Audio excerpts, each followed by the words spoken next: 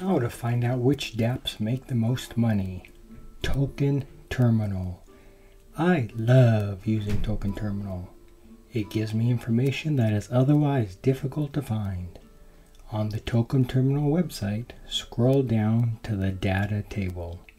On the left are the options dApps and blockchains. Let's start with the blockchain option. You can check 1 day, 7 day, 30 day, or 180 day revenue. Let's start off with blockchain's 30-day revenue. Ethereum, of course, is the highest on the list because it is the dApp leader of crypto with 1,700 decentralized applications. $1.2 billion per month in revenue. Can we call Ethereum the Apple App Store of crypto? Number 2 is Binance Smart Chain. No surprise here because Binance is the world's largest crypto exchange with $83 million per month in revenue. Can we call Binance the Amazon of crypto? Number 3, Bitcoin doesn't have as much utility and thus income as the other two. Some see it more as a hedge versus inflation, like digital gold, and less useful in everyday transactions and in decentralized applications.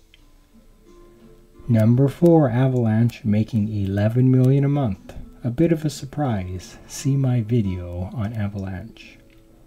Polygon and Solana round out the top 6, making $5 million a month due to their overall utility as well. My other favorite page to look at are the dApps. Go back to the data table and click on the section on the left hand side that says dApps. Let's look at the dApps with the highest 30-day revenue. No surprises here, as decentralized exchanges make up most of the top 8 dApps. Uniswap ranking number 1, $121 million per month. PancakeSwap ranked number 2 with $52 million a month. SushiSwap rounds out the top 3, $33 million.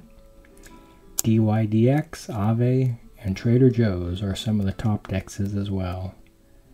Lido Finance isn't quite a DEX, but a centralized company where you can stake your crypto. Axie Infinity is also on the list, $22.8 million a month. Token Terminal. I love using it as a resource and will continue to monitor it closely.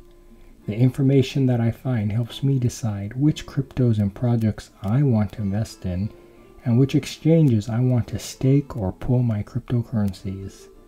Don't forget to subscribe, comment below, and watch my other videos. This is Dr. Kidwell.